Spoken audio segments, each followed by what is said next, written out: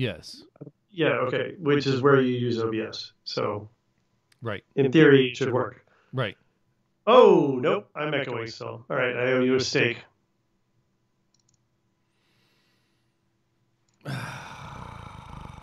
Doesn't fix my problem, though. No, but think of it this way, steak.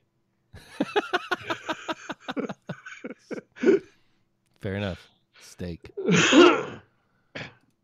All right, let's try this. Let's just cut these out right here. Now how does it sound? Are you still watching the stream? I am. Yeah. Now I can't hear you at all. Oh. Wait. Those two go into there. But it's good. It's good. Oh, because loopback is going into there. It's good. So if I take this and add that to here, now I should be able to hear you. Okay, can you hear me? No. It says I can hear you, but I... What? Wait, what the fuck? What? No, you dipshit.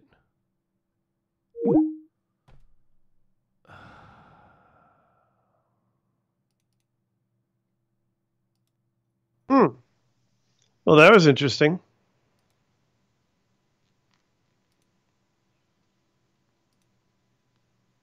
Oh. Can you hear me again?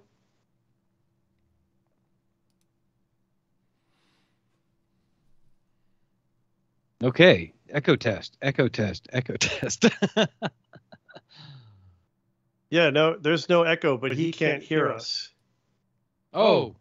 Now I can What hear the you. hell? Oh. Okay. Oh. Wait, there's echo now. Now that you can hear us, there's echo. Yeah.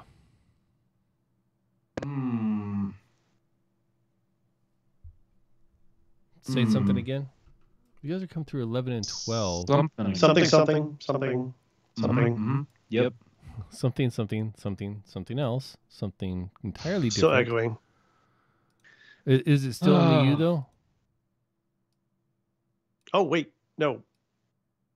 Hold on. Let's hear. Hold on. Just one of me. Just one of you? Oh. Good. Is it just one of me? We solved it. Did we do it? Yeah, there's just one of everybody. Yeah! We did it! Wait. Hold on. Wait. I want to make sure that we're hearing Amos. 5, 4, 3, 2, 1. We got it. Okay, now let's see if you guys can hear the sounder. Okay.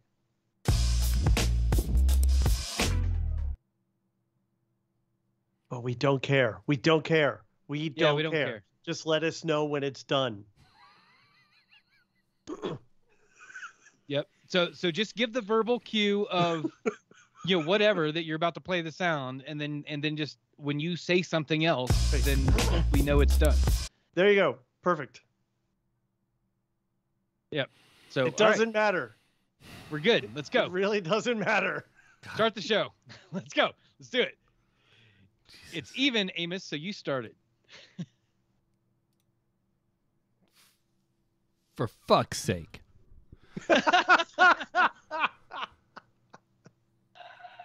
As if I didn't need another kick in the pants. Amos, it's your turn to start. All right, now I hold on. I gotta bring my fucking show notes up real quick because I don't have this shit memorized. Okay, they're up.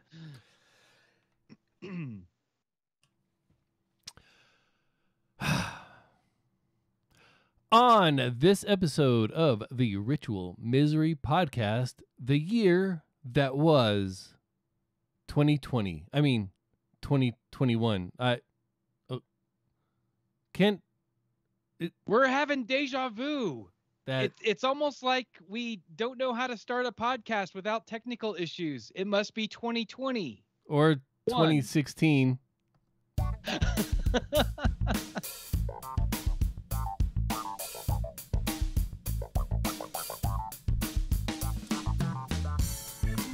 Hello and welcome to the Ritual Misery Podcast, episode 290 for Tuesday. Actually, it's Wednesday, the 29th of December, 2021. Wow, let's just do all the things today. This is the show where two lifelong friends and their guests celebrate all things geek. I'm Amos, that's Kent, and we have with us the one, the only Richard Gunther. And now you two talk for a minute while I fix a few things in the background, because that's obviously what I'm going to spend the show doing. Of course it is. Whoa, I am so glad to be back. I think we were talking when we were preparing for this. It's been a year. Like, it's not since we've all talked necessarily, but it's been a year since I've been on the show. It was this show. That's crazy.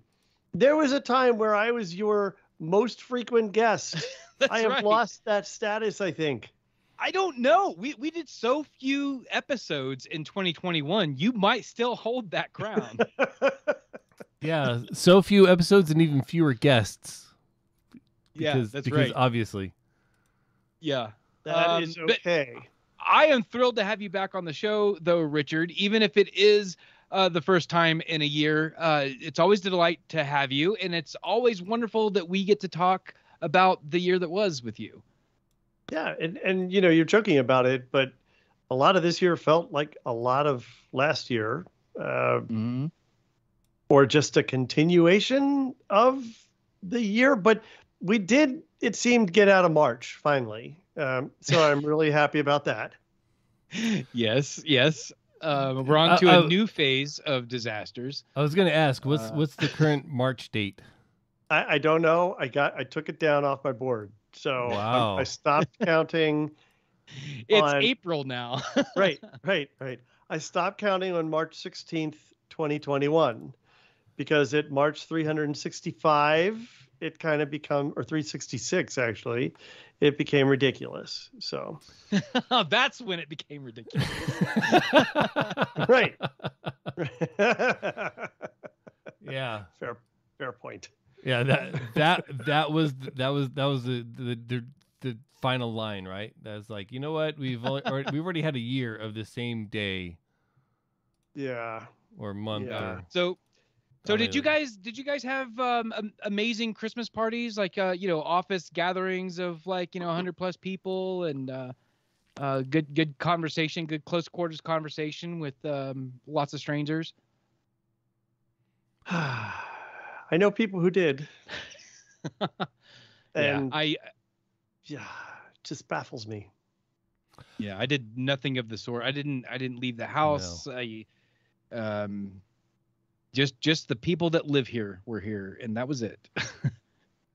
We've as far as we know, as far as our little home tests can prove or indicate, we are all COVID free, but we've been getting we've had something running through the house, and it's hit all of us, and it's just like 3 days of just zero energy, and then a day of the poops. And so that's kind of been running through our house. So we just kind of haven't done much of anything really. We did Christmas dinner last night, which is why we end up having to delay the show a day. Because on my phone, my personal calendar and my Google calendar look exactly the same. However, my family can't see my Google calendar, and I thought they knew we had this scheduled. And of course, I saw that it was scheduled, and no one else saw that it was scheduled. So, my wife had planned dinner to start at like 4. Then recording started at 6. That should have been plenty of time to eat dinner, do a little cleanup, and then head down here. And instead, dinner started at 7:15 or 6:45 or something like that. And I was like, well, that's just holy shit. No, I didn't know. We didn't do any big parties or anything else. I didn't even set up the rig. Usually I set up a stream for the grandparents to watch the littles open presents and things like that. And I didn't even do that this year. I was like, there was no point. They had plenty of presents. But it was just, it's kind of blah all the way around. I think we kind of skipped it. We were like, well, we're going to be moving, so we don't really feel like packing and unpacking and wrapping and unwrapping. It's just like we literally skipped it. We watched Die Hard on Christmas. That's how we celebrated Christmas. The best Christmas movie.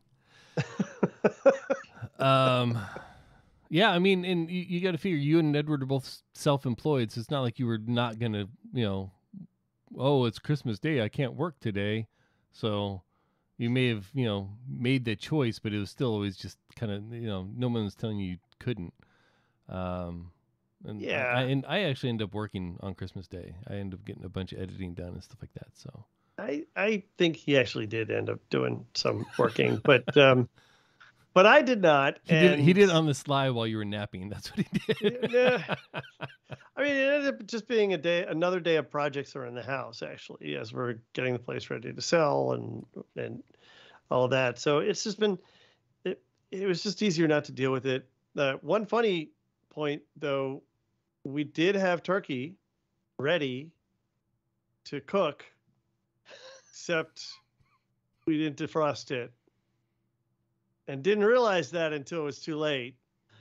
Oh, no. So we actually had Christmas dinner on Sunday night, and we had a really good pasta dinner on Christmas night. So, I can't complain about that. Yeah. Yeah. No, that's not bad. Turkey sickles, not high on the list of Christmas dinner options. No, because then we would have the poops. Quite possibly. Right. Most likely, yes. Would you like a leg or some salmonella? How about both? Give me a little of each. Oh man. Mostly what I've been doing lately is just prepping for the streamathon, and that is going swellingly, I can tell you. Swellingly, yes. In the last 48 hours, we've had, I think, 2 schedule changes. One of them completely out of the blue due to COVID. One of our streamers got their booster shot, and it didn't take very well to them, so they had to back out of the streamathon happening in 2 days. So hopefully they get to feeling better. But we got to fill in. Now Mike TV of GSG of Get Set Go is going to join us for the streamathon. He's got a whole hour to himself to entertain and bewilder us, and we all expect him to hop on, sing some songs, maybe write a couple songs. He's probably going to hop on and like paint figurines or something. I don't even know what he's going to do. That would be fantastic. That would just be so good. He's in there knocking out his Warcraft or his Warhammer 40K models. Hey, I wouldn't put it past him. I am expecting some originals though from Mike TV. He's an incredible talent, and he was very eager to jump on board when we gave him the invitation. So I'm definitely looking forward to his stream for sure. Yeah, he was one of the people. I guess he was like the primary person that, like the biggest name, I guess, that let us know, hey, you're still looking for spots for the streamathon? I just got to check in my email, and we were like, it's already full up. And he was like, shit. Yeah. So first person we thought of when we had the spot open, and he got back to us fairly quickly and was like, yes. Like, you want the details? No, just put my name down. We'll figure it out. So cool. Where is he in the lineup? Because he is high energy. So if he's strategically placed, this could go really well for everyone. He will be following right behind the morning stream. Yep. Right behind Scott Johnson and Brian Ibbett, and right before Willie Scott, W. Scott S1, Cinemavention, which is a show I've been on where we reviewed Die Hard. Yep. All right. Yeah, he's doing Ghostbusters for the streamathon. The original, right? Like 1984? The original. Yep. Yeah, 1980. Is it 4? No, I think it's like 87 or something, right? I don't know. Mid 80s. It's definitely in the mid 80s. Chat, let us know. When was the original Ghostbusters? When did that come out? Oh, 1984. Okay, no, it's 1984. Weird. Right. Yeah. It's almost like I prepared that answer. Yeah, well done, Amos. You know how confident I was that I didn't even bother to look it up myself. So you knew that fact, but I wonder how many facts you know that were more recent than 1984? Let's find out. Can I please have your attention? In the last 30 minutes, Kent's done something. Now you've got to guess. He was very excited. Kent's Games. Play with him. That sounds awful. It's COVID, All right, it's COVID guys, time. We shouldn't be playing with anybody. Fucking our questions. Omicron is coming out, and Kent's trying to get us to play with him. Hey, we're gonna play with each other over Skype. How about That sounds even worse. Whoa. You just All went right, from guys. you just went from socially unacceptable to downright fucking naughty. Like, what is going on in your head right now? Hey, I think that's an upgrade. All right, guys. 2021 was a hell of a year, as we already declared. But I wonder how much you guys remember that happened this year. You each are going to get 5 questions. And Richard, you're the guest. We're going to start with you. Okay. That means he What was backloaded the hard ones. Hey, don't disclose my methodology here. All right, Richard, what was the name of the ship that blocked the Suez Canal for several days? Ah. This was big on social media for Yes. quite some time. Lots of memes. Yes, and I didn't know what they were talking about the first couple times I heard about this because it's just like a phrase, and it was like, wait, well, you're talking about this like it's a thing. What are you talking about? I do not remember the name of it. I'm gonna kick myself. I'm gonna go with I'm gonna go for the steal with green turds. No, it wasn't that. No. But so the name of the company, I think, had green in the name of it. But the name of the ship was the Ever Given. Ever Given. Yes, I would not have gotten that, but yeah, and I've listened to so much about it and about the whole problem with the stuck ships, and yeah, wow. Yep. Okay. All right. I think the interesting part of that wasn't that. So a lot of people that are not following the industry, and I say that and it makes me sound so much more of an asshole than I am. People that aren't that is a feat. By the yeah, way. That is a feat. people that aren't following events think that the Ever Given was the cause of our current supply chain issues, and it was. Oh. It was well underway. Yeah, it was merely one of the Legos that built the tower of shit that our supply chain is currently in right now. It was just the most vocal of them. It was like the one that got all the attention. But there's so many other things, from fires in factories, in foundries, and China and shit like that. And it's been that's only the easiest one to the easiest apple it was to just pick. it was very visible. Yeah, it was an exacerbating issue, I guess. Okay, Amos, you said that I backloaded the hard questions, so let's see if this one is. Well, now you're gonna switch them around to prove me wrong because you're a dick. Which country became a republic on the 55th anniversary of its independence? Fuck, I don't know. Oh, this was so recent too, and I can't remember. I'm gonna go with oh shit. It's like a Mediterranean, or not a Mediterranean, a Caribbean nation too. Or it's an African nation, because I think one of each happened this year. I'm gonna go with the prince visited to celebrate with them, to honor it. Mm-hmm. Sounds good. I'm going to go with Costa Rica. Costa Rica is incorrect. Barbados. Barbados. Damn it. I knew it was a Caribbean island, though. That's in the Caribbean, right? I'm at least that correct. I think so. All right, Richard. Which Central American country was the first to recognize Bitcoin as an official currency? Oh, shit. Hold on. It's even a tech question. Come on. Yeah, I know. Argentina? Argentina is incorrect. Oh, Amos, do you know the correct answer? Ecuador.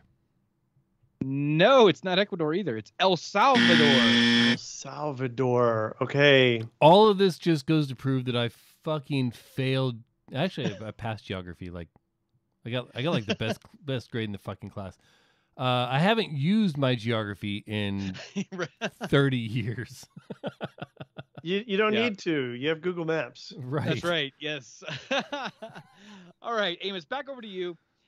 In July, the 2020 Olympics were held in which city? And yes, you heard that right. The 2020 Olympics were held this year. In which city, Amos? Tokyo. That is correct. Tokyo. Finally get to press the ding button you guys can't hear. All right, Richard, you're a fan of space, so I think this question's right up your alley. All right. NASA launched DART, which is a test to learn how to protect the Earth from what? Oh, from incoming meteors. Very close. Very close. Incoming asteroids. So, there we go. Okay, yeah. All right, so they become meteors once they enter the Earth's atmosphere. Yep. So the idea DART of it actually being that once the meteors become asteroids, it's too late to protect us from them. Or the other way around. The other way around. That's something else entirely. Yeah. That's a whole other. Like, physics have really fucked us at that point when a meteor becomes an asteroid. DART actually stands for Double Asteroid Redirection Test. So it's basically the Bruce Willis movie Armageddon. Bruce Willis. Yeah, exactly. Yeah. Yep. All right, Amos, here's another space question. I'm 99.9% sure Richard would get this one right. But let's see if you got this one. Always remembered as the astronaut who didn't get to walk on the moon with Aldrin and Armstrong, although he orbited it 30 times. He also passed away this year. Who am I talking?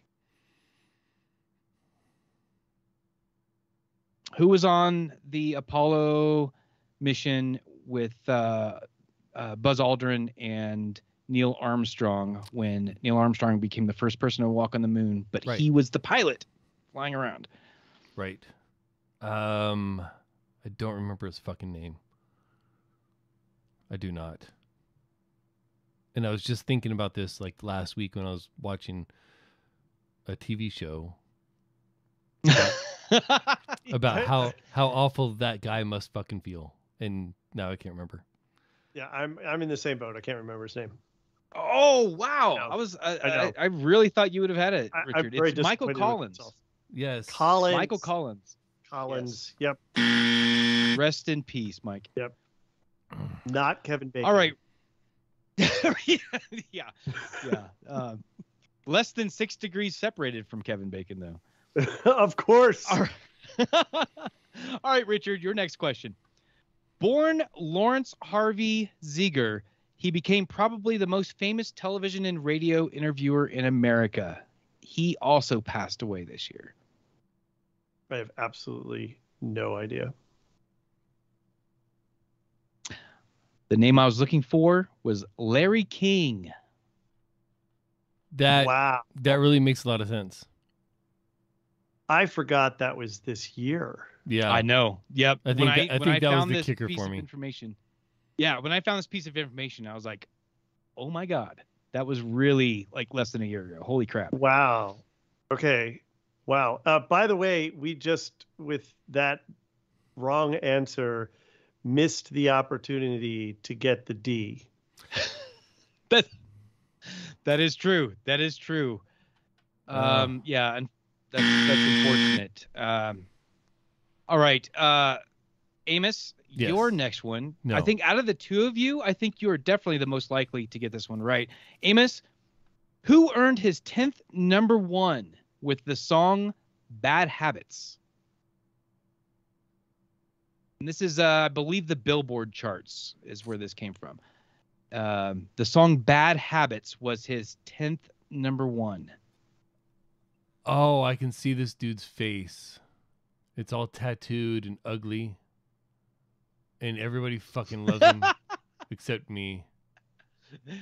I believe I know who you're referring to, and no, it is not Post Malone. Oh, then it's got to be Bieber. No, also incorrect. It was Ed Sheeran. Yeah.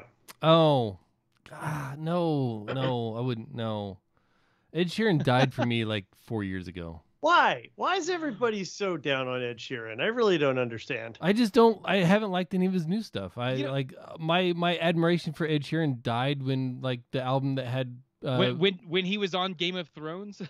Yeah, that was about the time. Yeah, no, that was. Yeah, I'm sure that's more coincidence than causality, but yeah. Probably, yeah. Well, and I know I've said this before, probably on this show, but I never knew who the hell that guy was until he was on Game of Thrones, and Twitter was in an uproar about it, and I'm like, who? Right. Yeah. Right. And it was because of that I ended up realizing, oh, he did that. Hey? Nice, why is everybody so hating on him? I don't get it. All right. Our last two questions are sports related. So, Richard, I'm sure you're going to put your. Oh yeah, absolutely. I'll put my sports ball pants on and get at it. I'm going to go to the store and look for sports ball pants. I think you'll get very different options available to you depending on which store you go to. Yes. All right, Richard, who won the Super Bowl this year?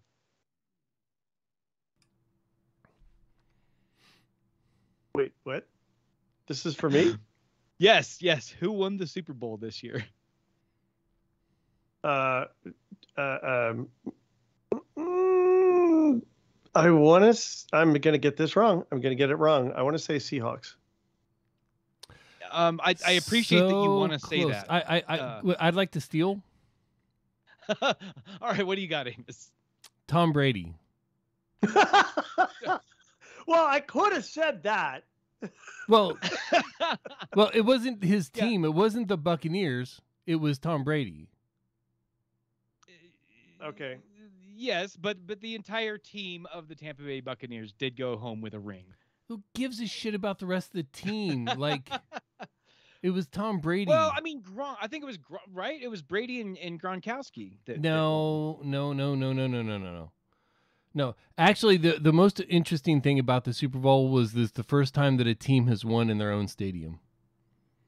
Because the stadiums are picked, the stadiums are picked several years ahead of time.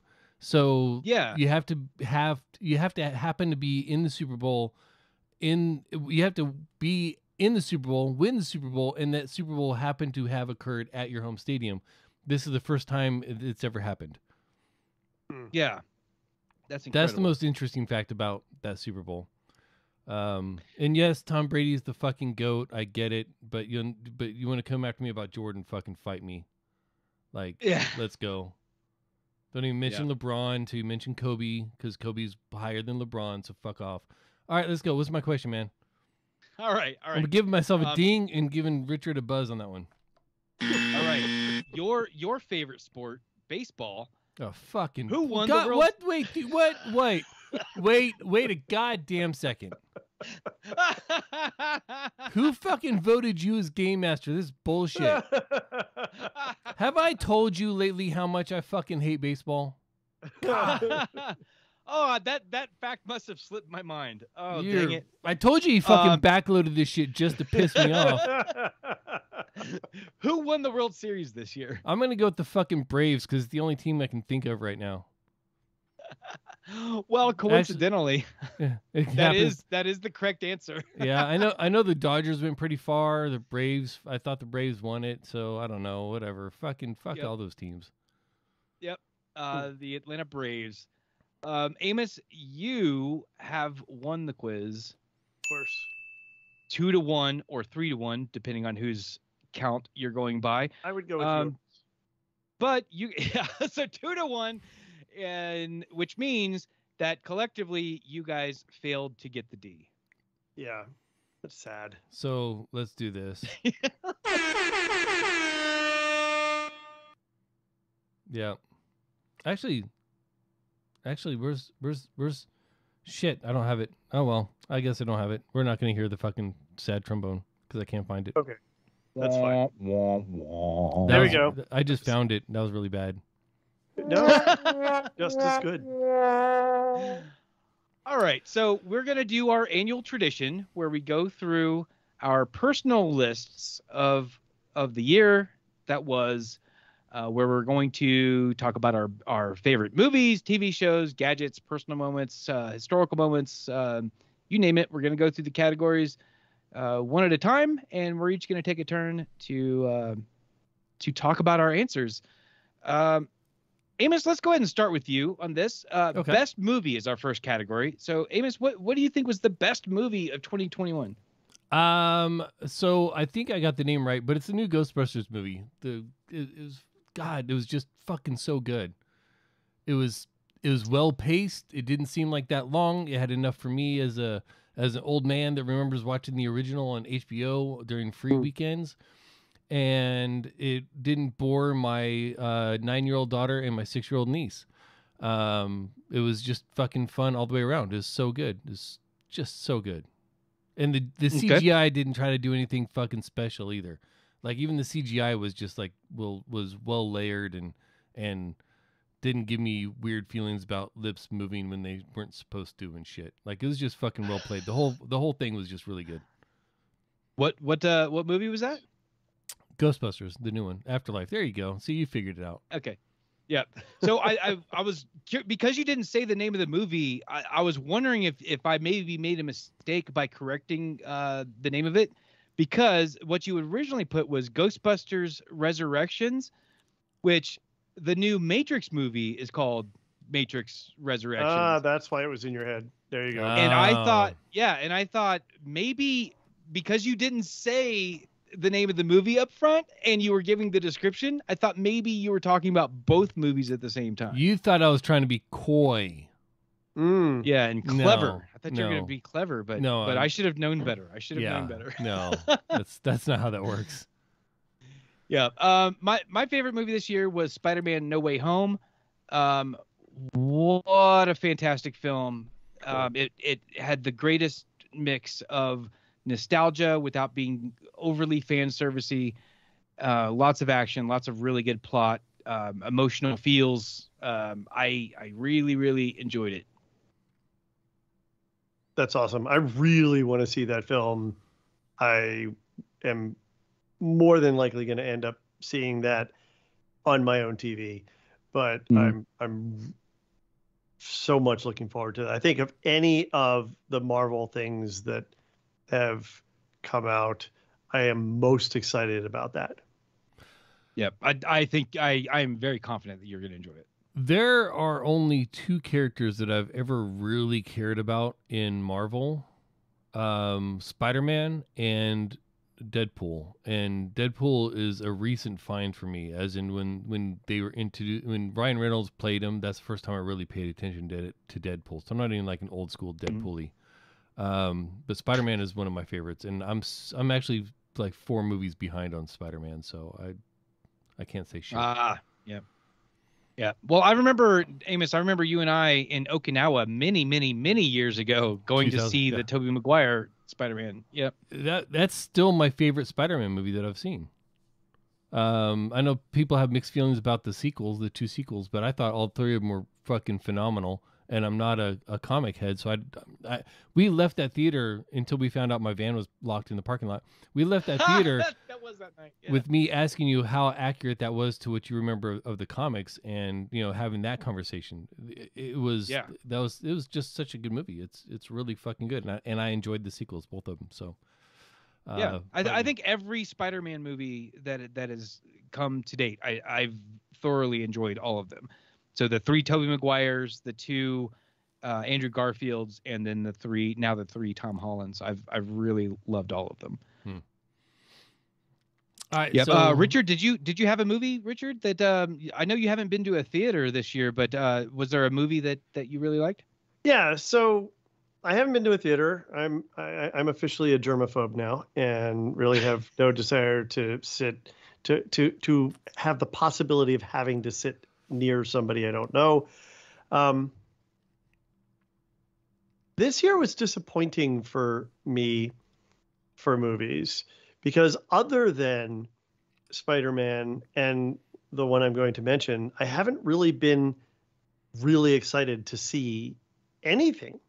Like nothing was just like, oh, really? That's being delayed again, or all except for the one that I'm going to mention, which is the new 007 movie, No Time to Die. I'm a huge James Bond film fan. I've read most of his original books. I haven't read other authors' James Bond books, but I've loved this character. I think that Daniel Craig brought something new and different to the character, brought some gruff to the character that really didn't exist before. He was always so polished, and you have somebody who actually looks like they're okay getting their hands dirty and looks like they can hold their own in a fight, as opposed to a lot of the guys that played this character in the past. And I think they did a really good job of ending his part in this role, like of giving him a movie that is really worthy of what he brought to the character. And this world that they've created in the movies with him being this character is very different from where he picked it up.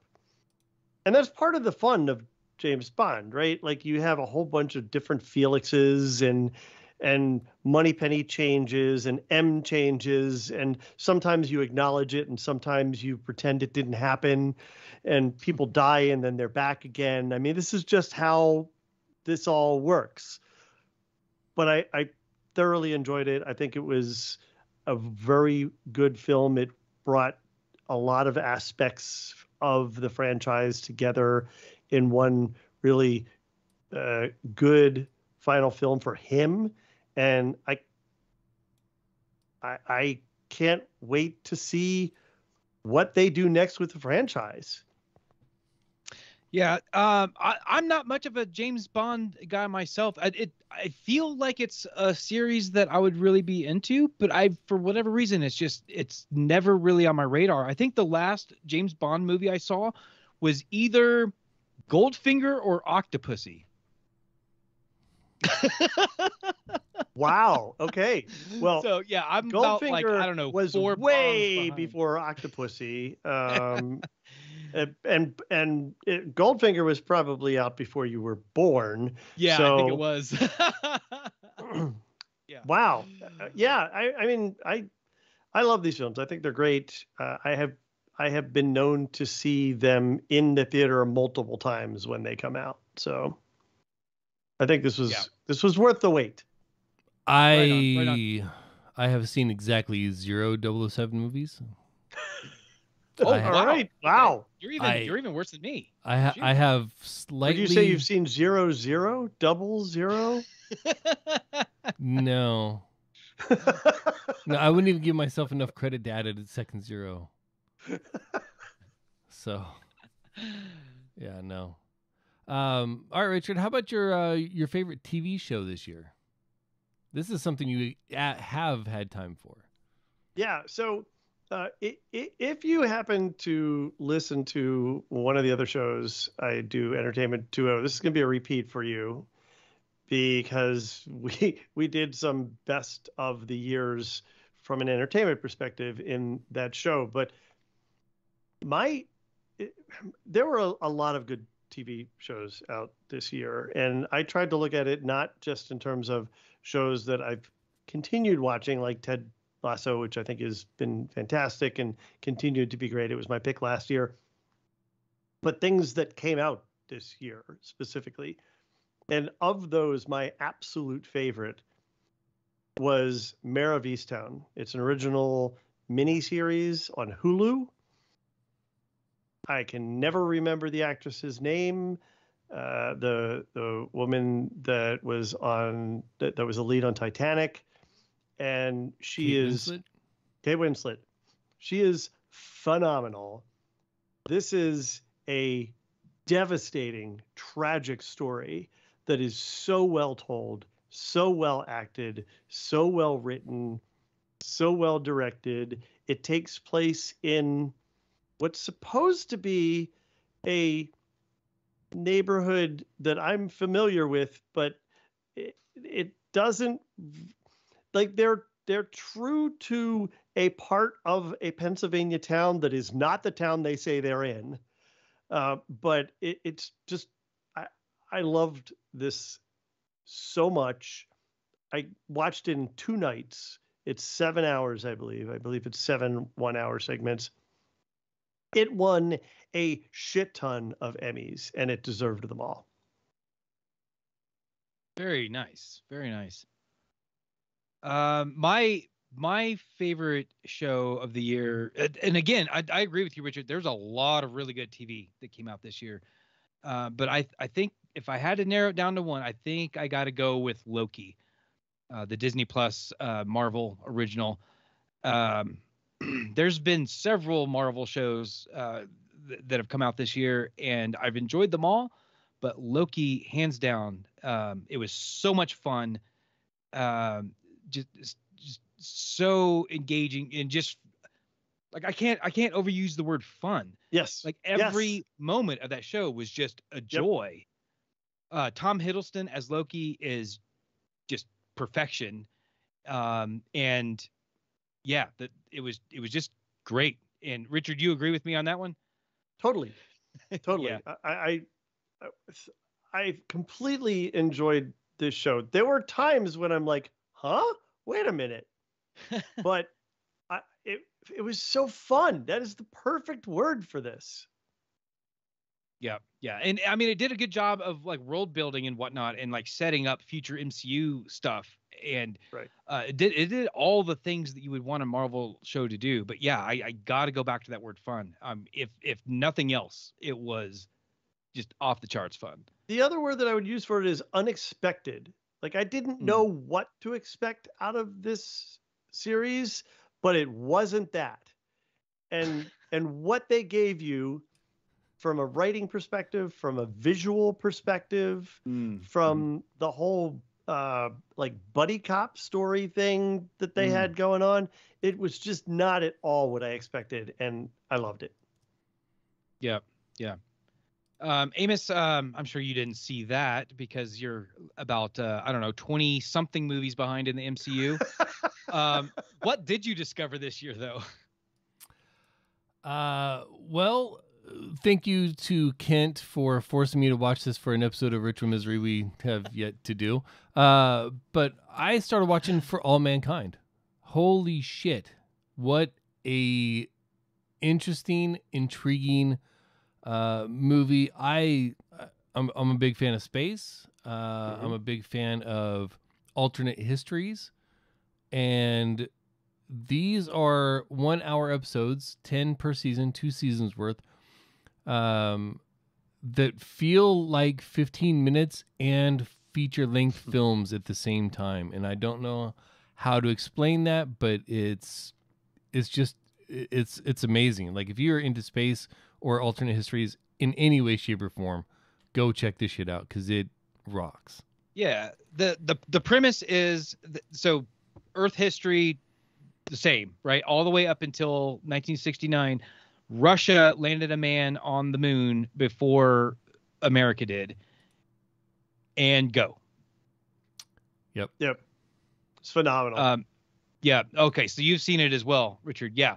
I've only seen the first season. I have not seen the second season yet. So I highly recommend. I want to. I just haven't yet. Yeah. At the end of season 2, Amos, have you finished season 2? Per chance? You have. Okay. I cried real tears watching season 2. At least once, probably a couple times. The show is not only fascinating and just generally interesting, like from a science perspective and from a like a what if kind of perspective, but also like the drama is very well written. Yep. The way the characters interact, and like you actually personable. have hopes for them. Yeah. And sometimes like you might cry tears of joy when certain characters achieve what they were trying to do, but you'll also cry tears of sorrow when they don't, and when tragedy strikes. And yep. And it's never quite very well what you expect. So That's when right. something's going on, you kind of have expectations built in, and it never quite gives you that expectation. There's always a little twist of lemon in there somewhere. And sometimes it's a good twist and sometimes it's a bad twist, but it's never exactly what you expect. And I think that's one of the things that I really enjoyed about it, and why I binged 19 episodes in 4 days and then held off for a couple days before finally finishing the 20th episode. Yeah. I saw where it was going, and I wasn't quite ready for it in case there was another twist. Yeah. And there fucking was, of course. So I'm glad I'm glad I allowed myself time to process that one individually. Right. Cool. Right. Yeah. Right on. Amos, what was your favorite gadget of the year? I couldn't pick one, but I picked two that I purchased on the same day, so I think that counts. I'm going to start with the smaller of the two, the HomePod Mini. I had given up on home speakers sound quality. I thought they were all going to be shit. And I got to tell you, the HomePod Mini sounds fucking fabulous for this room. It's actually sitting right there. Yeah, it's perfect for a single room. I don't know how it'd sound in like a larger environment. I have two HomePods as a stereo pair in the living room, and they're really bassy. They sound like kind of like Beats headphones, but with the bass turned up a little bit higher than that. And it's not quite comfortable, although it does really add a lot when you're watching movies and stuff like that. You're streaming from the Apple TV, and you're using those as your speakers. It works out pretty well. It gives you a lot of bass for like explosions and shit. But just for a single room, this HomePod Mini is fucking phenomenal. Great sound quality. It gets loud enough. It's responsive, so even if it's blaring music, you say the keyword and it's like, oh yeah, I heard you. What you want? And the other thing was the M1 Mac Mini. I bought my satellite office Mac Mini for the one down at my wife's place in Washington on the same day I bought the HomePod Mini. Phenomenal machine. And then I came back up here to Alaska, and I bought the same machine with a bigger SSD and the double the RAM. And I haven't looked back, and it's been fucking phenomenal. Nice. It's my daily driver now. My Windows machine is delegated to the smaller screen off to the side over here, which is currently running Sim Airport, and yeah, making money over there. So yeah, that's those are my two items. Again, they're just fucking phenomenal. Both of them surprise hits out of the gate. So very happy with them. How about you, Kent? Right on. Yeah. So last year I went with the Legends Ultimate Arcade, and this year I'm going with another toy. Got myself the Oculus Quest 2. It's my first like real jump into the VR space, and oh my God, probably the best $300 I ever spent. That thing is freaking phenomenal. Now it is a self-contained device. You don't actually hook it to a PC, which accounts for its like lower graphics quality, which is fine by me, because being a newbie to the VR space, I don't need my graphics to be photorealistic yet. But being a Mac user, you wouldn't be able to push anything into it anyway. Well, right, yeah. I mean, that's another thing. I mean, I would have to get a PC to really run a quality VR rig. But that's actually one of the pluses of the Oculus Quest 2 is that you don't have wires dangling off you. You're not tethered. You know, you're not leashed to anything. But yeah, I've been having a blast with that thing. I've watched movies in it, just like on Prime Video or YouTube or what have you. And it's literally like sitting in a movie theater all by yourself. It's freaking awesome. Played several games, just various VR experiences. It is absolutely a blast and just a fascinating space to exist in. But having a lot of fun with that. But Kent, how's the porn? Hey, allegedly it's insane.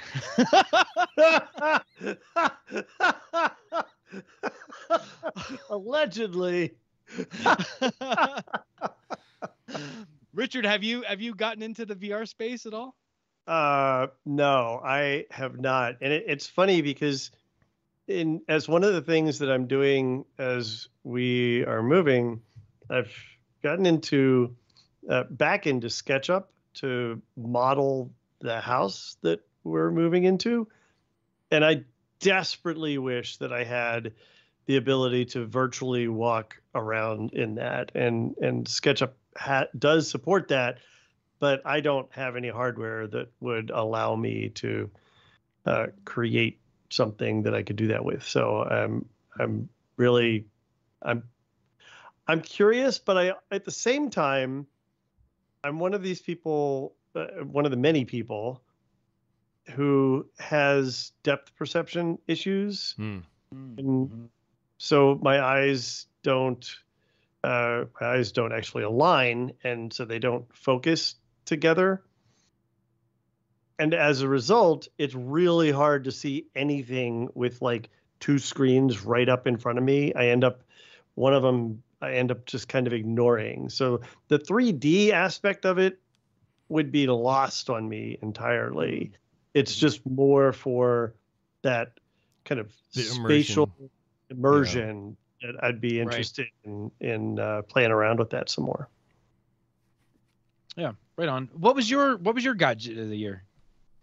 So I'm torn because the thing that I really like the most this year is once again my new iPhone, is the new iPhone mini, and specifically the mini. Like I was not going to get a new phone this year if they didn't come out with another mini.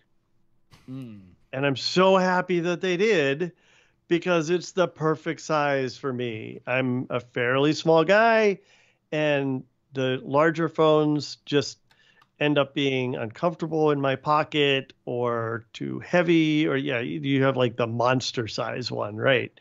As Amos is showing there. I like to have the smaller size phones for my hand, just for pocketability. And man, the cameras on these things, every single time you don't think that they're going to be able to make the cameras better, and the cameras are just phenomenal on this thing. So I have 2 points. Oh, okay. I have 2 points. One, okay. My 9-year-old, her big Christmas present this year was an iPhone 13 mini. Okay. Really more from my peace of mind of her being in a school where a lot of people have guns in this area.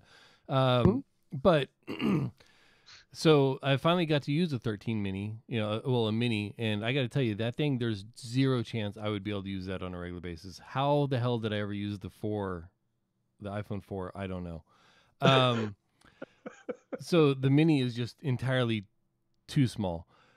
However, I will give you a point on the cameras. I got the 12 earlier this year because we switched to T-Mobile because Verizon didn't have any reception where my wife lives, only to find out that T-Mobile doesn't have reception up here where I live.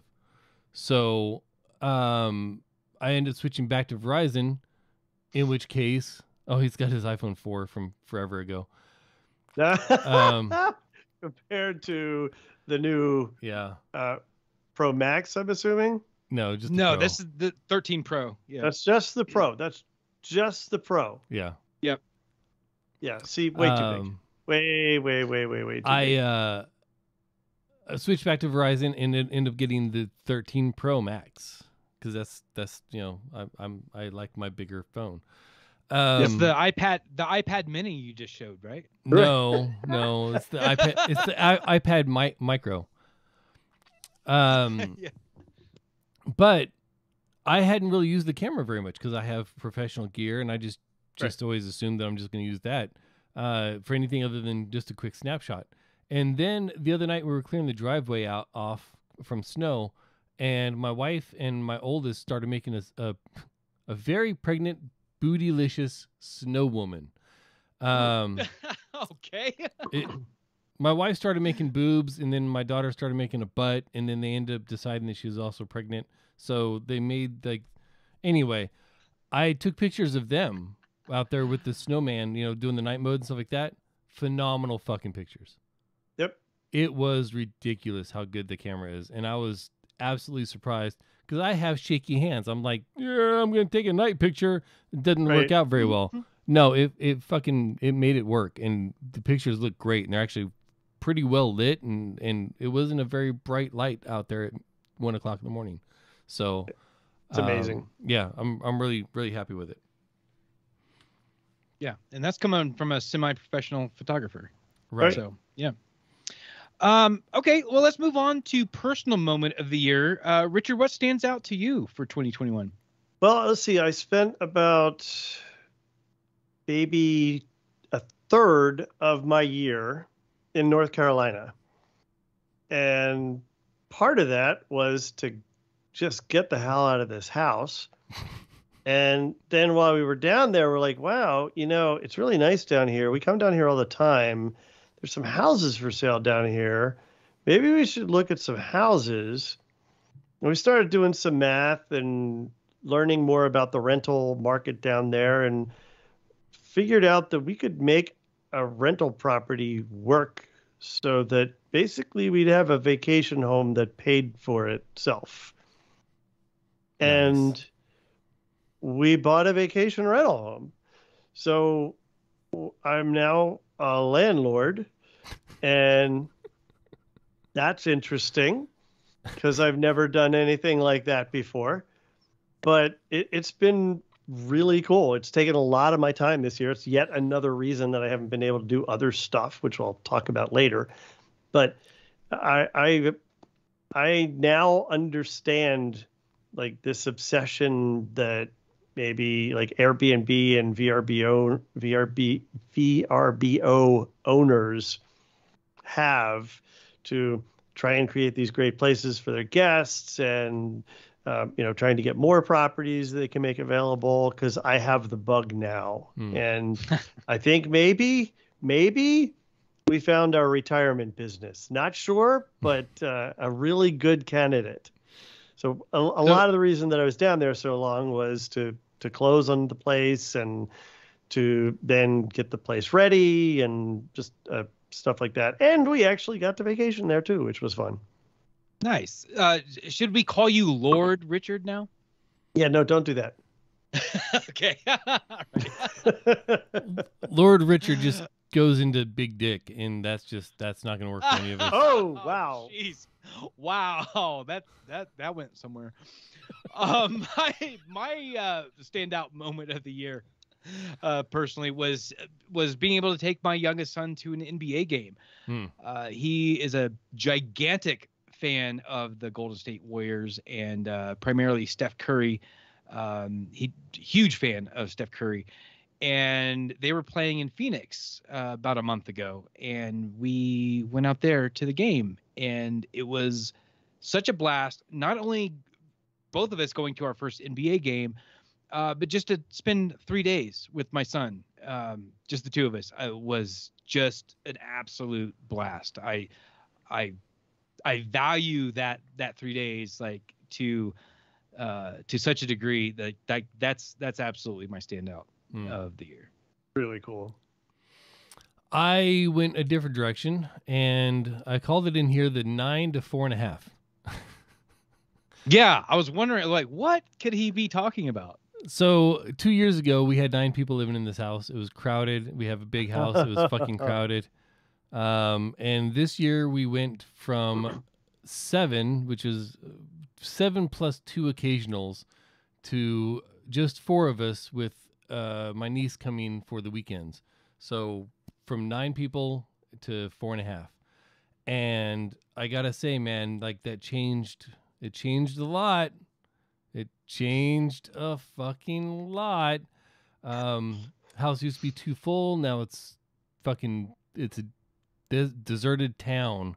You know, we have like fucking tumbleweeds rolling through the living room and shit. Like there's never anybody around, you know? You got to find somebody. You just need a hand with something real quick. It takes you like an hour and a half just to find someone in this goddamn house.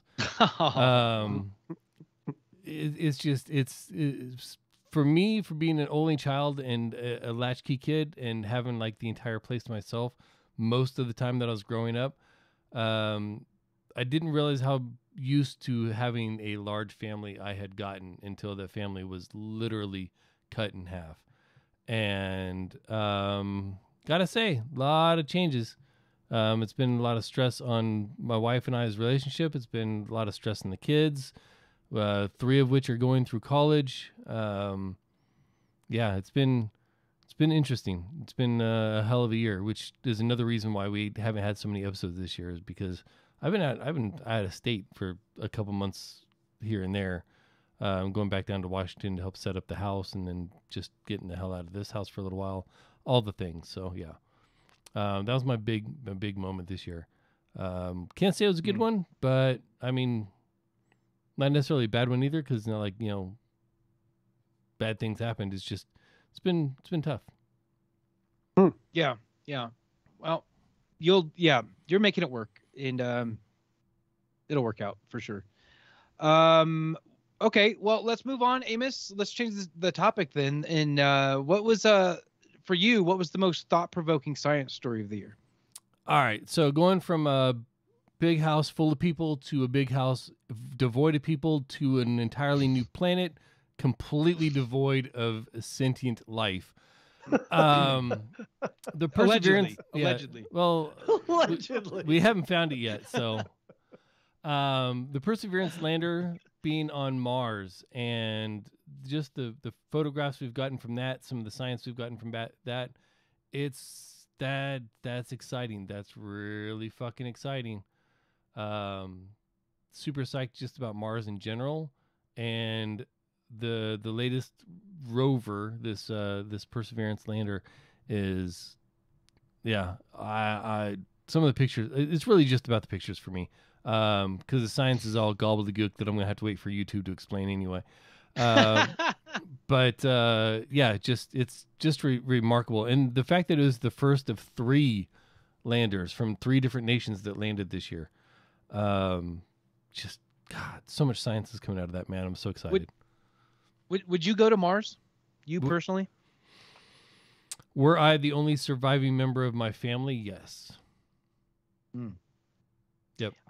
When I was a kid, my dream was to be the first person on Mars. I wanted to be basically Neil Armstrong, but for Mars. Wow. And that guided a lot of my decisions. And I don't think I would be in the Air Force now, or whatever. I don't think I would have joined the Air Force if my childhood dream wasn't to go to Mars. Obviously, my path diverged, and that's like not even an option at this point. But I don't know that I would go to Mars at this point. If that chance was given to me right now, I'd really have to think about it. But rewind the clock, 25, 30 years or whatever, it wouldn't even be a question. I would have said yes before you even finished the question. Now you have kids. Yeah, people count on me and stuff. It's crazy. I don't know. Richard, would you go to Mars? I think when I was younger, I would have considered it. As a younger person before the Challenger accident, fully expected to fly in space someday. I just assumed that everybody would be able to do that by the time I was grown up. Newsflash, Richard, those tickets are expensive, so you're gonna have to have a lot more VRBOs. Right, exactly. So I don't expect to ever do that in my lifetime, but I seriously, from the day of that accident, that was in my, like, the personal revelation to me was at that day was, well, I'm never getting to space now. Like, I just knew that was going to set everything back by at least 30 a years. generation. Yeah. It was, So- yeah, that was my reality check as well, because I was certain that I was going to be an astronaut. Like that you couldn't have told me different until that fateful day in 1986, I think. Yes. March March 86. Yeah, that was like, ooh. I maybe, had a revelation not. that day as well, but it had nothing to do with space. Oh, okay. I've told this story before, but I won the school spelling bee, so our class got to go to the library to watch the Challenger launch. Yes, you had told me. So that was the day I realized that even when I do good, I'm gonna disappoint. Oh, damn it! Talk about something that frames your mindset for life. God damn. Jeez. All right. Well, the thought-provoking science story for me this year was we as in humanity, we now have a malaria vaccine. It is not a miracle drug. It's not effective against all forms of malaria, and the form that it is effective against is the deadliest form of malaria. But even then, it's only something like 36%, I think, effective. So it's not a miracle drug, or well, I do think it's a miracle drug, but it's not a cure-all. Like, malaria is gone now, we did it. But we are well on our way to getting rid of malaria and a lot of infectious diseases. Like last year, we talked a lot about the mRNA vaccine coming into being, and this year, the three of us have been vaccinated, and I think most of our listeners have been vaccinated as well. Like that is a thing that came together very quickly. Well, at least for the COVID vaccine, the mRNA technology has been a thing. I don't know, a thing that's been in the works for many years, for like a decade. Point. Yeah, long time. If it weren't for if it weren't for the coronavirus being so similar to other coronaviruses or viri, the COVID, you're saying COVID-19 is so similar to other coronaviruses, like the common cold, right? If it hadn't been the fact that we had already studied other variants of that genealogy, as much as we had, and had not been at the right place with our mRNA at that time, we still wouldn't have a fucking vaccine. So maybe, because like J&J isn't mRNA based, right, and J&J is currently not being distributed in a lot of places because of issues. Well, true, but my point is our vaccine technology, just as a science, has advanced to a point where some of the biggest things that kill humans every single year, we're really, really close to that just being a thing in the past. One of the things that I loved about the lore of Star Trek is the fact that like common diseases just don't fucking exist anymore, because we've just figured out a way to just not be affected by that shit. And I think we're on the path, I mean, it's not going to happen in 2022 or even 2025 or whatever, but like we're on that path. That's going to happen. We're going to eradicate infectious disease, and the malaria vaccine existing, to me, is that's proof of that. That's pretty exciting, but I still don't know how to eradicate Republicans. Jesus. Wow, Richard, okay. what was your thought-provoking science story? Because you kind of blended my second one with Kent's first one, or second one, or you kind of met in the middle between them. Yeah. So my thought-provoking science story is the long-awaited launch of the James Webb Space telescope. So The fucking excited. unfortunately named. The unfortunately named. Go ahead. Sorry. The unfortunately named. What am I missing? Anyway, the JWST. Yeah. Okay. James Webb's a problematic figure. But Well, the so telescope is named it. I call it the Webb. I've always referred to this as the Webb telescope, and not everybody knows who he was. It's kind of irrelevant. The point is, I agree. that we now have a telescope in space. It is not fully deployed yet. Mm-mm. It is in the process of unfolding, literally, as it heads out toward its, let's call it an orbit. But it is finally something that is on par with, but actually much better than Hubble. It's got to work the first time out because there ain't no repairing this thing. So hopefully they got it all right. And they had plenty of time to do that, as a matter of fact, because they've been planning this since the 90s. Yes. Yep. And spent about $9 billion more on it than they anticipated spending. Yep. But this is going to give space agencies the ability, and I say agencies because this is a joint venture between 20 different countries. Yep. Between the Canadian Space Agency, European Space Agency, and NASA. And it's going to give our agencies the ability to look back at, they believe, some of the first stars that came to exist after the Big Bang. It is going to give them ability to see things they've never been able to see with the spectral photography that they could do before. So this, to me, I think is so exciting. I remember at South by one year, NASA, at the NASA exhibit, had a full-scale model of this thing sitting out on the lawn. Oh, wow. You could go and like walk around, and they had all this education stuff about it, so you could learn about it. You know, this is back when they thought they were going to launch it. Well, I mean, they thought they were going to launch it initially, I believe, in 2003 or something like that. This has been a long time coming, but I'm so excited about it. This is really cool stuff. So Yeah.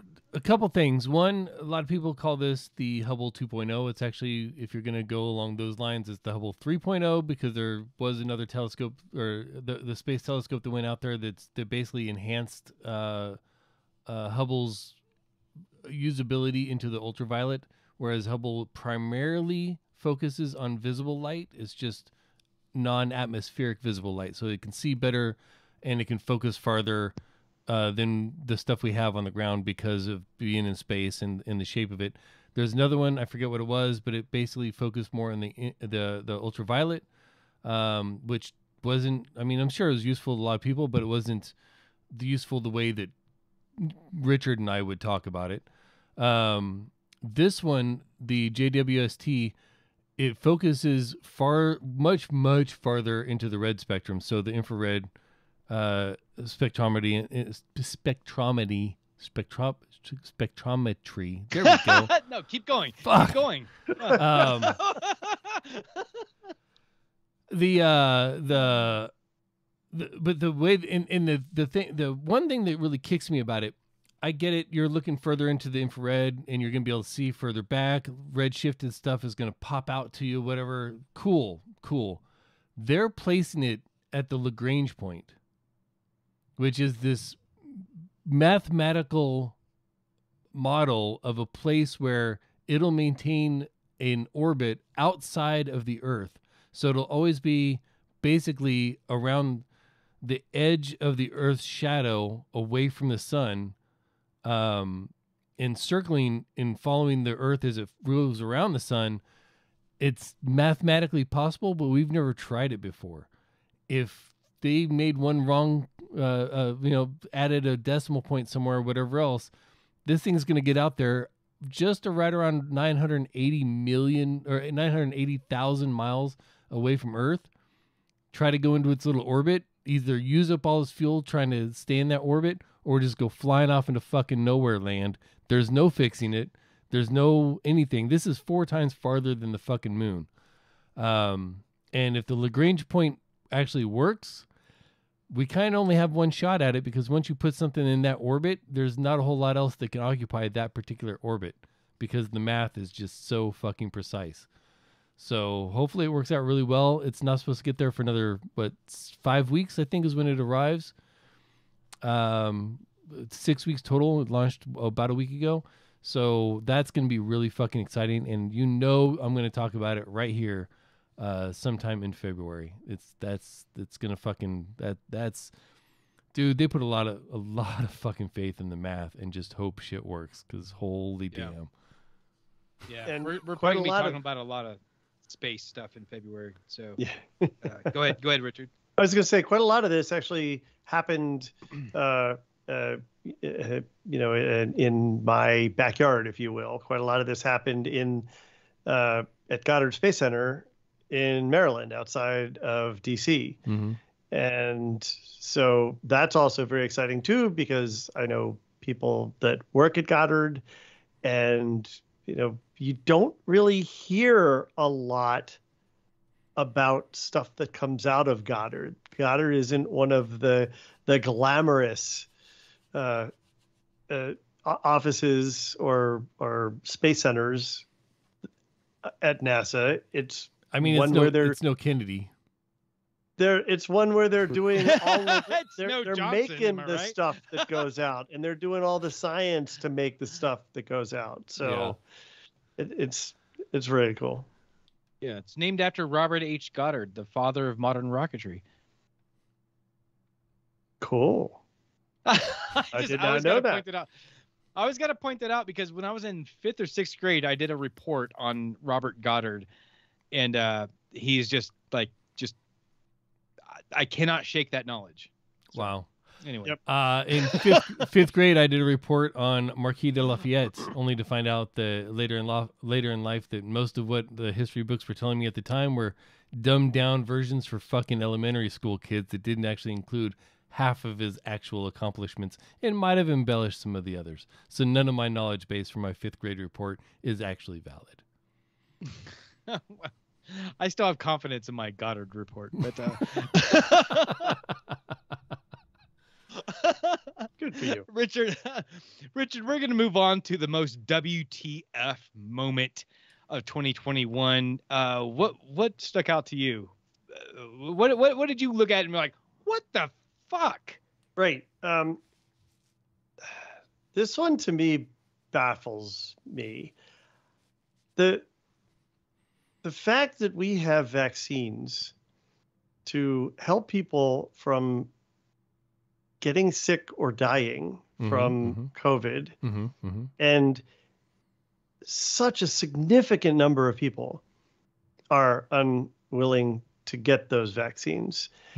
And then look at the population, and largely the people that are, let me say this differently,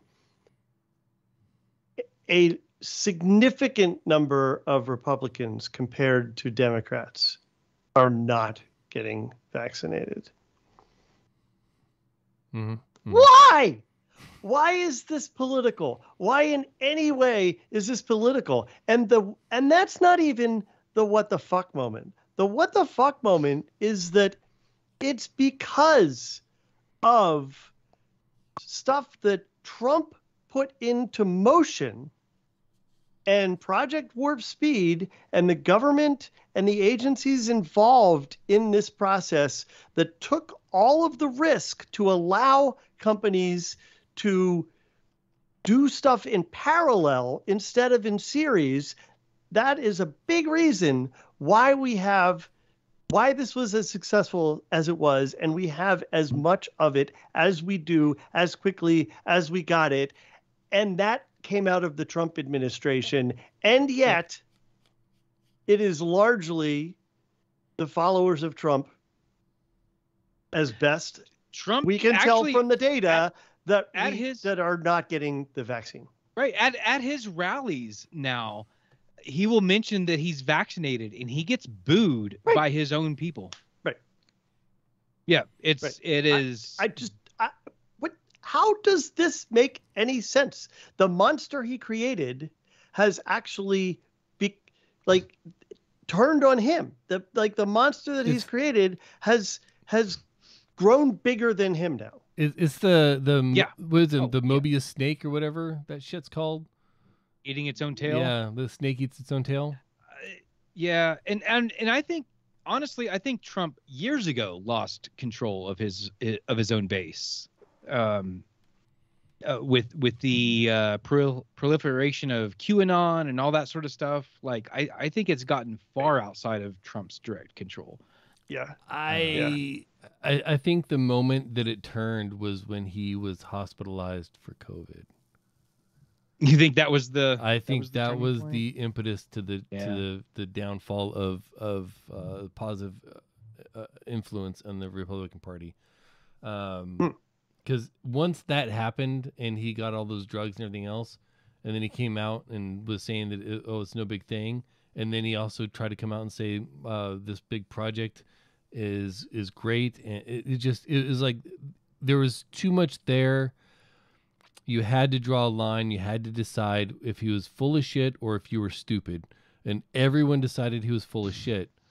But a lot of people that were previous followers of his fell on he's a piece of shit and I'm fucking stupid, and they went down a different path than some of the others. Yeah, but I think it's selective. I don't know what you call it. Selective reasoning, selective. I don't know, because like people will still say that they follow Trump, like they like he's still their hero, yet they disagree with things that he has said, or like the vaccine example. Like they'll be completely against that. Yet if you but your guy got it, they'll be like, well, and then they've got some justification handy. Right. So they're all exactly like AOC followers, just on the other side of the political divide. On the other side, the other side, exactly. and and this leads me directly to Amos. I'm just going to go ahead and start this one. You and I both put this as our WTF moment. This is the riot on January 6th at the Capitol. Some folks call it an insurrection. Some folks would disagree with that characterization. I'm somewhere in the middle. I get both sides of why it was or was not an insurrection. However, that was directly caused by doctrine that kind of got out of control. Trump saying some things and whipping basically a mob into a frenzy, mixed with QAnon rhetoric and all sorts of factors converged all at the exact same time in the same place, which unfortunately was like 5 blocks away from the U.S. Capitol.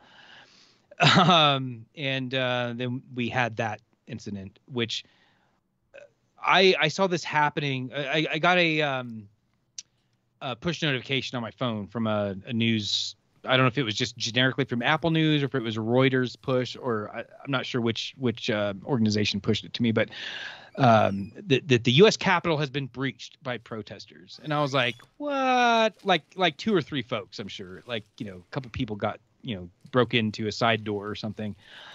And then like 20 minutes later, it was, I don't remember what the headline said, but it was basically like, the Capitol is being overrun and representatives are being evacuated from the building. Something about the National Guard is being deployed. I was like, oh my fucking God. I thought the Capitol was going to be burned to the ground. It was easily the most what the fuck moment for me. Part of that was what the fuck is actually happening, because I wasn't watching the news or anything like that. I had to like seek out like photographic evidence. And when I saw that first picture of thousands of people on the steps of the Capitol, I couldn't believe what I was seeing. It did not look real to me. And then it just got more and more surreal as the day went on. Yeah, I don't even, that's Amos, Richard, anything to add to that? If he's able to speak, I want him to speak first because I have a different perspective. While I am interested to hear Richard's perspective, being as close to the action as he lives, now would be a good time for me to state that my opinions are my own and that I do not, through those opinions, represent any other entity to include my own. To include the Ritual Misery podcast. No, I'm fine representing the Ritual Misery podcast. I'm talking about real shows that I work with and for. Oh, gotcha.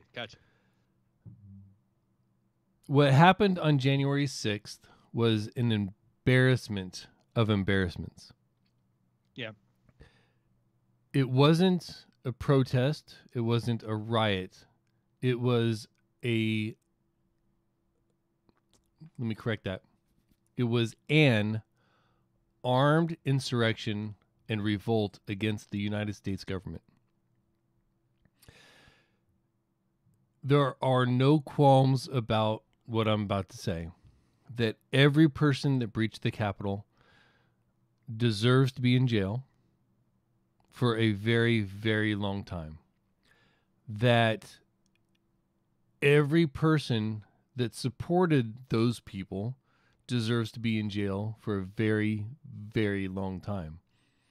That each and every one of them is reading, if they've read it at all, which I extensively doubt, they are reading a very different constitution than the one that I swore to uphold and defend.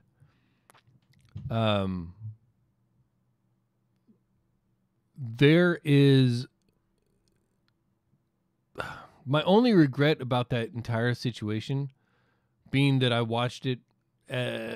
I was glued. I mean, I was still glued to my fucking TV after the election at that point. I saw things happening. I knew he was having that rally. I was watching the news coverage of the rally. I was watching the news coverage of the march to the Capitol. And I watched the entire fucking insurrection on live TV. The only thing I regret about that, and I understand there was loss of life from the people defending the Capitol and things like that. The only regret I have about it is that more of the insurrectionists were not put down and out of my misery, and that the people in charge of protecting the Capitol who failed either out of ignorance, out of inability to lead, or out of misguided trust, were not and will not be held accountable and hung from the fucking yard in front of the White House for their failures and their complete ineptitude in handling a situation that literally anyone who was watching and paying attention saw fucking coming. And that includes anyone currently or previously serving in any public office that supported or defended or continues to defend the insurrectionists, and anyone in charge of the agencies, including the Department of Defense, that withheld support, withheld intelligence, or simply didn't provide timely responses to what amounted to a massive fucking situation. I think all of them should be in the fucking yard hanging from oak. And that, I don't have, zero qualms. Like, I'd fucking do it myself if I had the legal authority to do so. I don't care. I'm fucking done with it. I'm tired of the shit. And Kent, you know, for the last several years, I've had very little faith in our government. but I hold true faith to the fucking Constitution. And those that violate it have zero fucking empathy coming from me. Don't give a shit. They should all be hanging from 13 knots. Richard? Jesus. All right. What do Richard, you got? What's your... That was wow. That was so incredibly well thought out and structured. I don't know how to follow that. But my take on this is that this wasn't my most what the fuck moment. This is what I'm going to name as my most historic event of this year. And I call it an insurrection. And it's not a what the fuck moment for me by any means, because as you just said, I fully anticipated this. I frankly expected it to be much worse. I did not want to be in the DC area on January 6th. It's one of the big reasons that I was not in the state and that we were in North Carolina for the month of January, because I did not want to be anywhere near this city on January 6th. So I was not surprised. I fully expected it. I'm shocked by what you were saying earlier.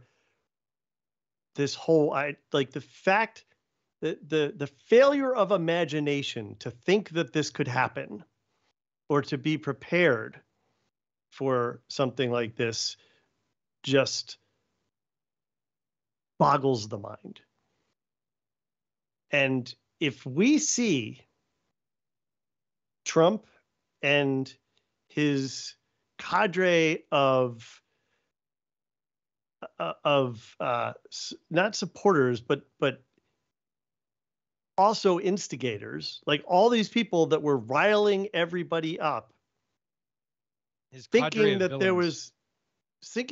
there was no consequence to it. And then suddenly when it gets bad, they're like, oh my God. Meanwhile, he's supposedly sitting there enjoying every minute of it. What were they thinking? Everybody involved in this, in getting people to this level, I think needs to pay a severe price for it. And I think that needs to be a legal and penal cost to people that you normally wouldn't consider dealing with that way, including and up to Donald Trump himself. Yard arm. Telling you. Fucking yard arm for all of them. Historic event of the year for me was the end of the Afghanistan war. To me, this is something that is long overdue. It's something that more or less defined my Air Force career, the Afghanistan war. It's about fucking time that it's over. I know a lot of veterans have, at best, mixed feelings, but at worst, really heartbroken, upset feelings about how it ended, with the immediate takeover by the Taliban and so forth. One day I will share with everyone my feelings on this. My take is different than a lot of my brothers in arms. But anyway, I'm not going to get into that. The fact that the United States is, well, at least primarily out of Afghanistan, that war is no longer being fought by American individuals is, again, long fucking overdue. And I am so glad that chapter of American history is done. Yep. You, for context, you did serve in Afghanistan, whereas I did not. So I did. Yep. There's a little bit different perspective there. So I will not try to speak for you in any way, shape, or form about that. Oh, no. Your opinions are your own. You made that clear earlier. I know a lot of people that were there, and they're sad to see the sacrifices of many service members so harshly tossed out. And I don't know where the balance is between that and just not being there anymore. I don't think we found it, but I don't know what the balance would have been. I think the result was kind of inevitable, which is one of the reasons I'm glad I never went there. But on the positive side, at least 20 years of women in Afghanistan had some semblance of liberty. And that's something that would not have happened otherwise. But yeah, that's a harsh situation that just sucks all around. I don't think there was a good way. I don't think we took the best of the bad ways, but I'm not one to speak on what the best of those bad ways would have been. So, yeah, I think I'm actually gonna write my opinion and then probably read it in an audio recording at some point. I'm not ready yet to do that, but because I've got some real some deep thoughts about it. yeah. But anyway, so maybe at some point in 2022, you guys can expect that. If we Did you have a perspective on that? Yeah. Did you have any perspective on that, Richard? It's hard for me to have a perspective, not having had any involvement and really only watched it on TV. I know very few people personally that served because I don't have among the circle of people that I hang out with regularly, not a lot of military people. Most of I have a lot of government contacts, mostly civilian. And I think my biggest concern coming out of that, and actually the same was true with Iraq and anywhere else where we had people where some may argue we shouldn't have, but we had a lot of people spending a lot of time and committing their lives to, is that everybody gets the deserved respect for the time that they put there. I still remember my great uncle, I believe he was, coming home from Vietnam, and it was one of those things that you didn't talk about. Like, because people were coming home in shame from Vietnam, which is just unfathomable to me. Like, I don't know how as a country we allowed that to happen. And so I'm glad to see that most of what I've seen, most reactions that I've seen toward the veterans that served there and active military that are still active that have served there has been positive, and I just hope we always remember it that way. Yeah, right on. Amos, your historic event looks like it's the James Webb Space Telescope. Is that right? And I think we already covered that. I just want to say that the reason I put that as my historic event was instead of my my science. Was because we have to make a choice to look forward, and when it comes to history, this last year has been such fucking shit. Most of it completely forgettable, to be honest with you. And then the few memories outside of my family, like the few national stage and political memories that I have of the year, were all just complete crap. Ghislaine Maxwell being convicted on 5 of 6 charges today was probably the political highlight, and that's only because I hope it brings other people down with her. Yeah, I just want to look forward instead of looking back for a lot of things for history, and I think the James Webb Space Telescope is going to bring a lot of science that is going to be completely fucking fascinating that they're going to be teaching for years. It's so much more capable than the Hubble was. and in a completely farther reaching perspective. So, yeah, James Webb Space Telescope for the fucking win, man. Hopefully we're talking about good shit in February when it's fully stretched out its wings and in its Lagrange point successfully. Yeah, absolutely. So that brings us to our final topic of our 2021 review: personal podcasting milestone. Amos, let's go ahead and wrap up with you first. Brilliant, or no, I won't read it for you. Your personal podcasting milestone. What stood out to you personally as a podcaster? Picking up a contract with Brilliant LLC as an associate producer. It's means I'm working with Tom Merritt on a regular basis, doing all sorts of work behind the scenes. It's really exciting. I am the other half of Roger Chang, really, because Roger's kind of the front-facing producer, and I do a lot of the stuff in the background that he either doesn't have time for or just doesn't want to do, and I do a lot of editing and things like that. And it's for my first podcast. So are you saying that Roger's your better half? No, Roger's my senior producer. I will not speak poorly or highly of any current or potential senior managers on whatever chain I am on. All right. No, it's just been really exciting. It's been a lot of fun working with Tom and working with Sarah and Roger and Joe, and just being. I still feel imposter syndrome every time I'm on the show, working on anything.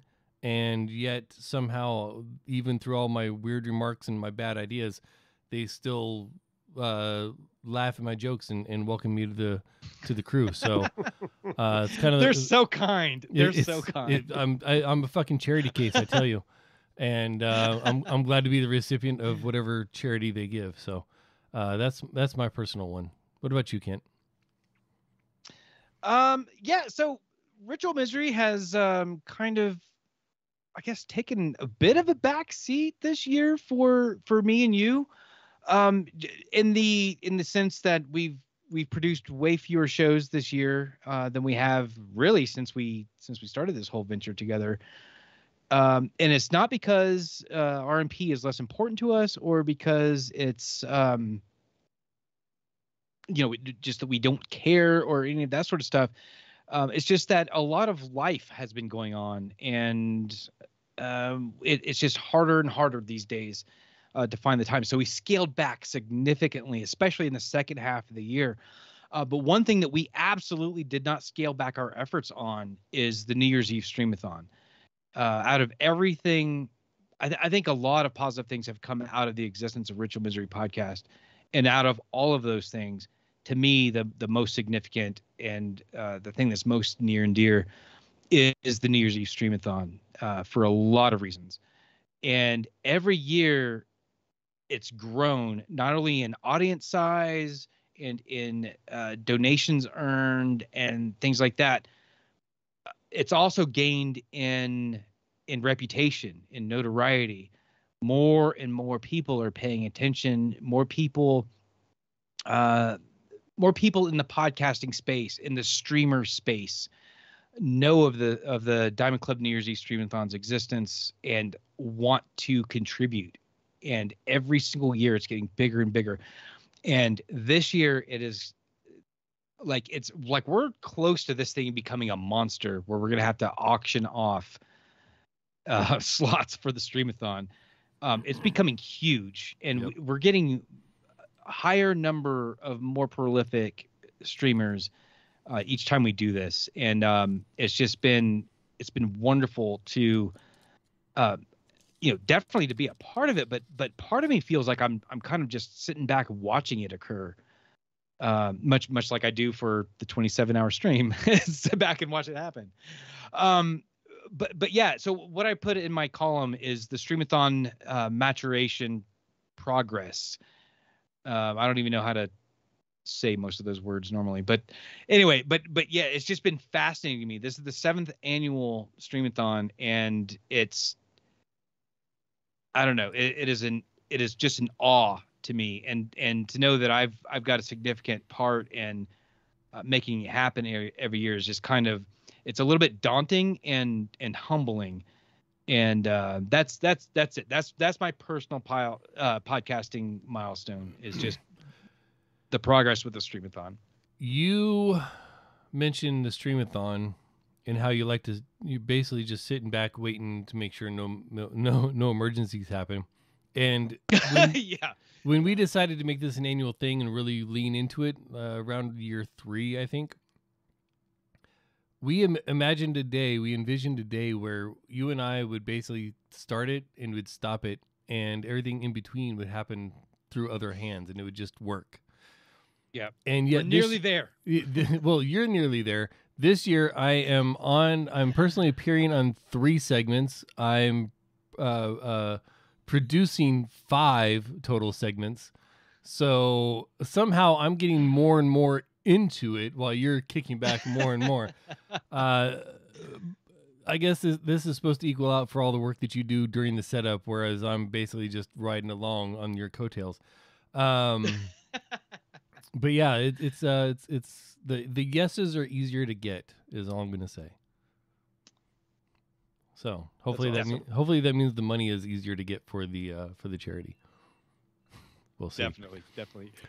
Richard, you hinted at your personal podcasting milestone.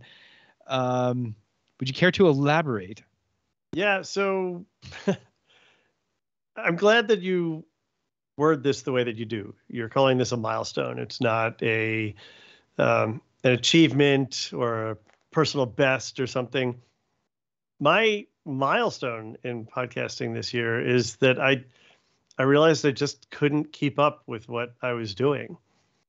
And it took me a long time to realize that. I was denying it even well into the year when I hadn't had episodes out for months, saying, oh, okay, well, I'll record this and then I'll get this out. And then weeks went by. And when you guys talk and you have episodes that hit a month or more later, you're still talking about stuff that's going on in your lives. And unless you happen to mention July 4th or some other thing that you were doing, you don't necessarily know what time you're talking about. In other words, your episodes are more evergreen.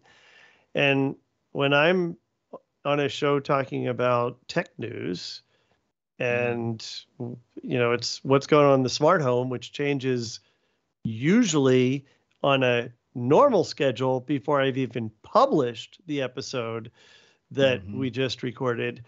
It's just not something that I can put out a month later, 2 months later, whatever else. And with everything going on, with living out of state for several months this year, with purchasing a house, refinancing our main house, now moving from the house we just refinanced, with everything that's been going on, multiple clients, and it's plus, not coming out of COVID, but coming out of 2020, which was just such a jolt to everybody's system, and trying to figure out now, coming to the realization that this isn't going to be over. We're just going to have to learn how to live with this. And so how do we do that? And part of that for me was I had to give some stuff up. I had to let stuff go to the wayside.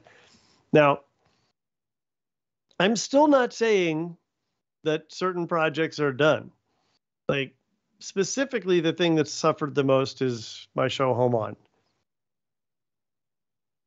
I don't want that to be done. And I think what I need to do is redefine it. I think I need to rethink what the show is and how I produce it to allow it to live on. It is the show that takes the most amount of time for me. Most other shows, I show up, I do research beforehand, I talk about stuff, and then somebody else produces it. This, I do all the work.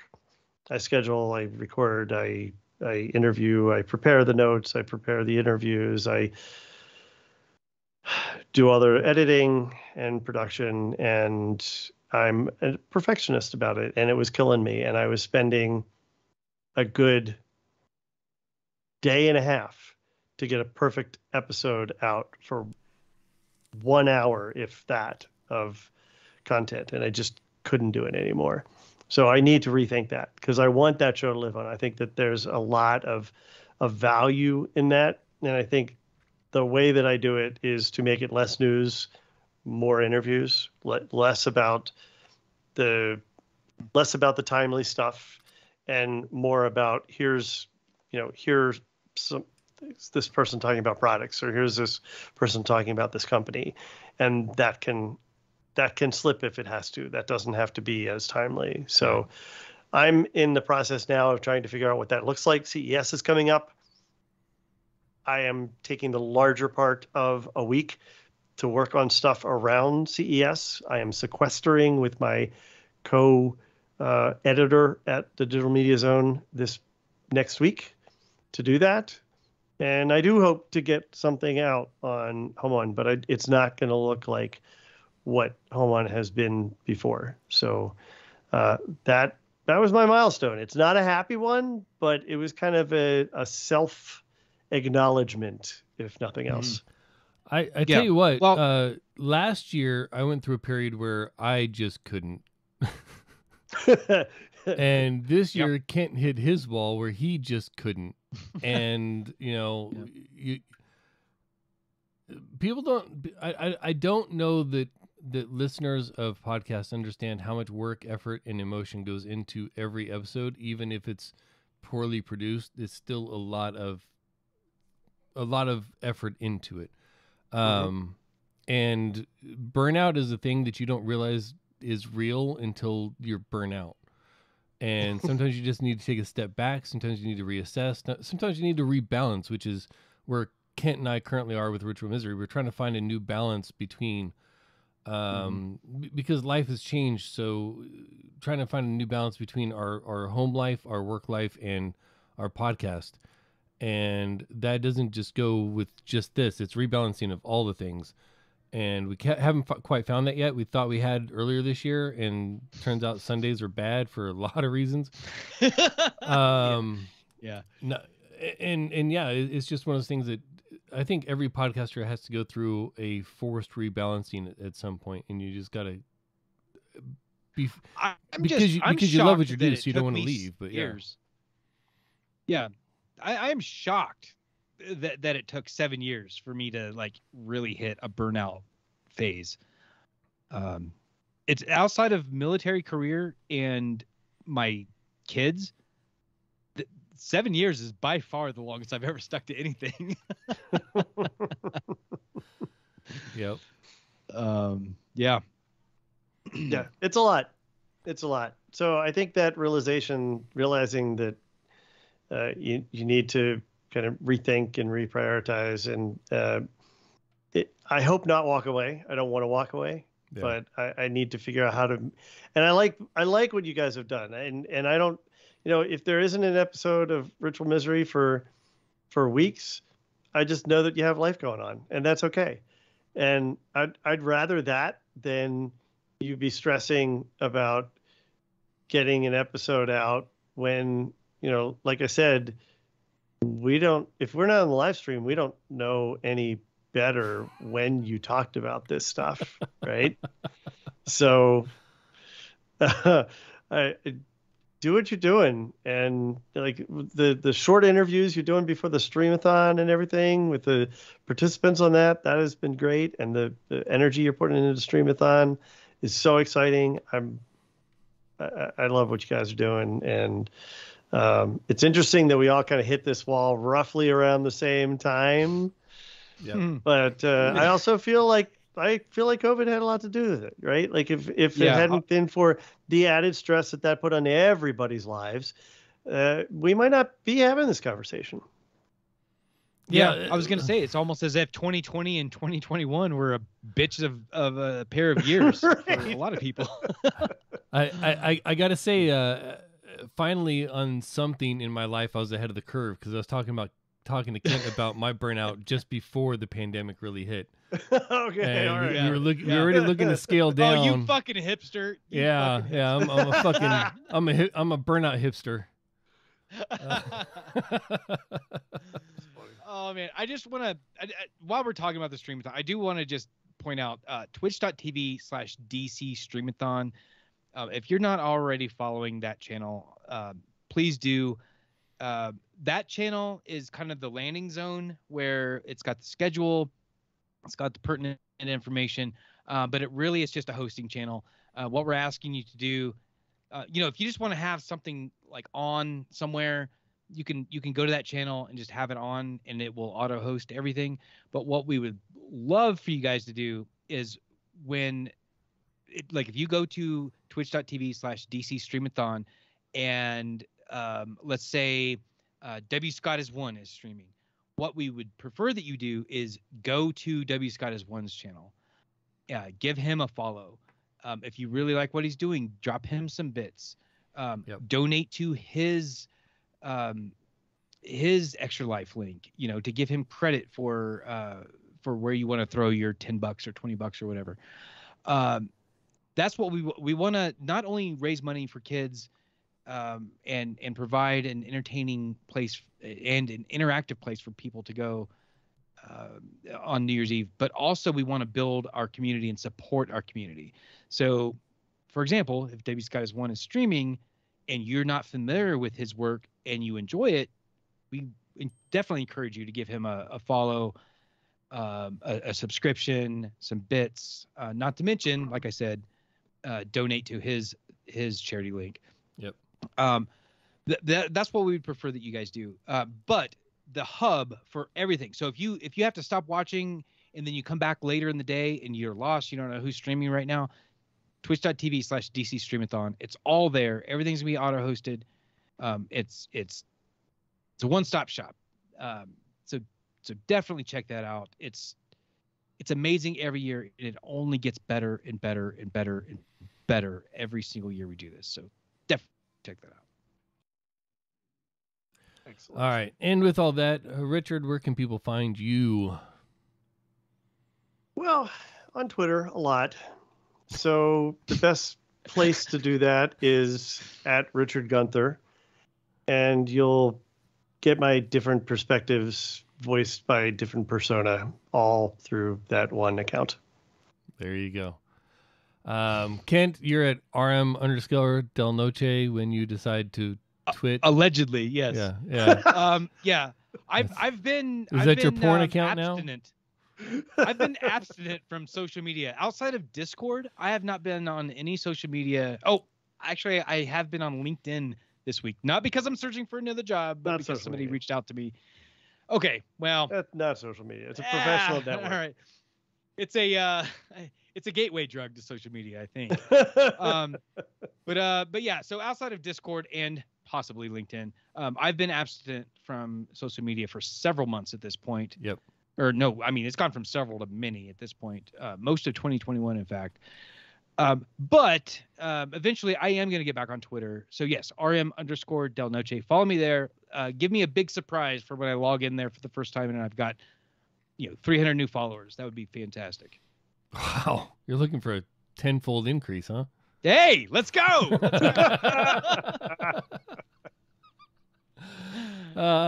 Yeah, I say that because the Buzztown Archives almost has more followers than I do. Speaking of projects, oh my God. Anyway, you can find me on Twitter at Ethan Kane, ETHANCAINE. You can find the show on Twitter at Ritual Misery. And of course, you can go to ritualmisery.com for all things Ritual Misery, including our show notes. And then I'm going to hit the music that you guys won't be able to hear. The music, of course, created by Kevin MacLeod of Untappd.com. And yeah, so it's been a long year for me, for you, and for Kent. This has been your Ritual Misery Podcast. See ya. And Richard! Bye. Thanks for mentioning me.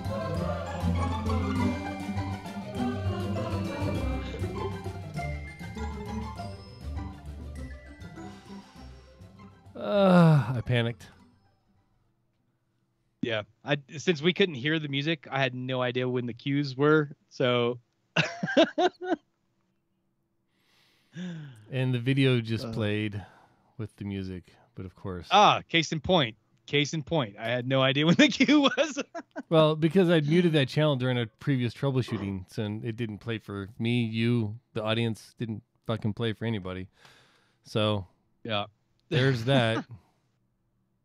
Fun.